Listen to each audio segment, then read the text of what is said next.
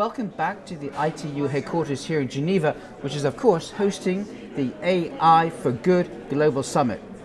And I'm really pleased to have a man with me now who just gave a speech to all the delegates here. His name is SALIL Shetty, Secretary General of Amnesty International. I guess it's been a pretty busy few weeks for you recently, but let's talk just about AI. I understand how AI can help big business, I can understand how it helps with medical care, I can understand how it helps education. I haven't worked out yet really how it helps with human rights. Tell me about that.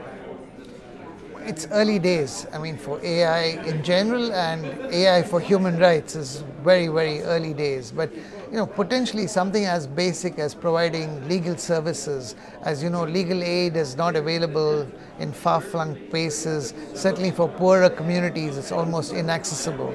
And not having lawyers, absolutely, it really makes the criminal justice system not function properly for the poor.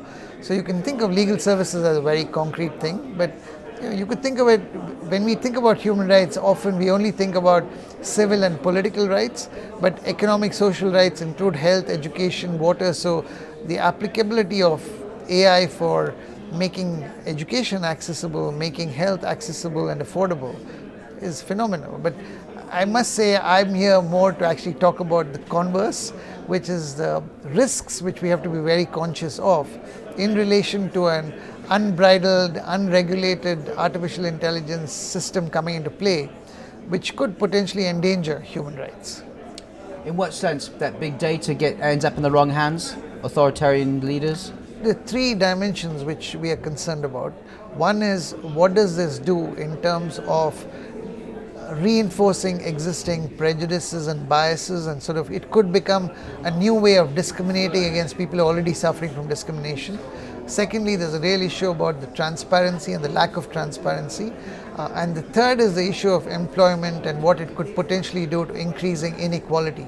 And I could tell you briefly about each of these. So if you take the inequality issue, all the studies from World Bank, etc., are showing that if you bring in artificial intelligence and robots to replace jobs, automation could mean job losses of up to 87% in a place like Ethiopia, 60% plus in a country like mine, India or Nigeria. Even the OECD average is above 50%. So I'm not suggesting that we should be Luddite and say we don't need new technology, but we have to be very conscious that it does displace people from jobs. So we have to bring in mitigation kind of plans. How do you address this? On the issue of discrimination, this is real, it's already happening, because you have AI-powered systems, for example, now being used in the US for parole and sentencing in several US states. And already studies are showing that you use an algorithm using historical data and already discriminates against black people. So they're seen as, black males are the ones who are mostly in jails in the US. In fact, also in Brazil, for example. And so you use an algorithm based on historical data, you can be sure that there are high risk scores for black people. And it's the whole predictive policing, for example, takes you towards, what's the person's family name, what's their neighborhood. So this is starting to happen in the UK and US, and clear patterns. So there's a real kind of concern there. And I think on the other side, the transparency side, we don't really know who's in charge here, and so if, for example, if for military and policing, if you start using killer robots, who's accountable for that? 19 states have already called for a complete ban on killer robots, Chile, Mexico, Ghana. So you need accountability, you need systems in place. So Amnesty International's call here today is that we are at a fork in the road. You could have a train which is hurtling down a track at breakneck speed without even a driver. Forget about being asleep at the wheel. You actually don't even have a driver. So we have to bring this thing into a place where it could be very beneficial. You could have an AI system which actually counters historical biases, which creates jobs, which stops discrimination, and which increases transparency. It's possible, but only if you have a designed system based on human rights principles and not flying blind. Yeah, I would have thought with AI, you could actually, at the same time as the bad guys, I guess, amass information on people who are violating human rights, and then you can almost name and shame better that way. You could, but where is who is doing that work? The corporations, the big corporations are investing. are figuring out how to make the most money out of it, right? So there is no public engagement in this process. I think a lot of the technologists and the engineers who are working on this would be very up for that, but the people who are putting the money behind it are not looking for public good as an objective. So tell me again about how legal aid could be useful through AI in far-flung places.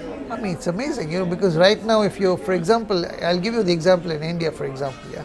So almost half the prison population in India are people who are what in India we call under trials, which means that these are people who are in detention without trial. They're just sitting there. They should be able to get a bail and get out of jail. So you can imagine if they had legal support to make sure that they can actually get out of jail because they can't afford to pay the bail, but technically, legally in India, they're supposed to be released. They've already served more than half the term of what they should have served for stealing a loaf of bread, for very minor crimes. So if legal support is available, these people will be free. And these are, the biases are such that normally the people who are in jail as so-called under trials typically would be lower caste people, poorer people, Muslims, like there's a clear bias in the way people end up in jail. But how does AI provide the legal aid? Well, I mean, if it's a public good, if you have an AI system which allows ordinary people to access it, I'm not saying it's there today, but I'm saying if governments work with technology companies and civil society organizations to make this available, there's amazing things that could be done with AI.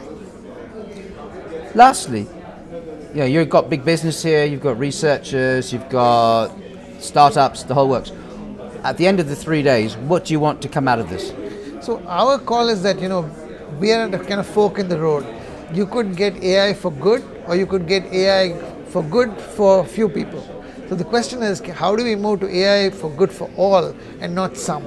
And for that, we don't have, if you start an intergovernmental negotiation process of the UN in today's climate, I'm using the word advisedly, when the US is pulling out of the climate agreement, you're not going to get any solution to this. So it has to be a fast-tracked way in which a multi-stakeholder process is started. So we need something like a working group coming out of this meeting of key people who can move this, in a positive way, because we want to encourage innovation. We want to get the technologists excited to do the right stuff, but someone's got to be guiding them on what the right stuff is. SALIL Shetty, that was the head of Amnesty International, talking to me. Very exciting, very interesting what he has to say about the fork in the road, about AI in the future. Thanks again for talking to us.